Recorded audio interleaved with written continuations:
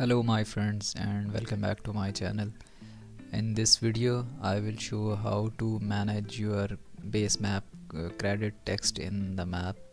For this you need to open ArcMap layout view, then you need go to insert, then dynamic text, and then select credits in the map, and you will see that there is a text box.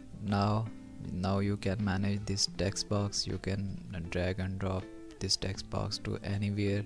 You can change the font size of this credit text and adjust it into the map window, and you can adjust its location as well. So as you can see that I have adjusted its location within the map, and you can take it outside as well. You can change its color and everything. You can manage the credits now.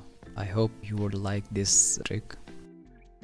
Please keep in touch and we will produce some more good videos for you in coming future. Thanks.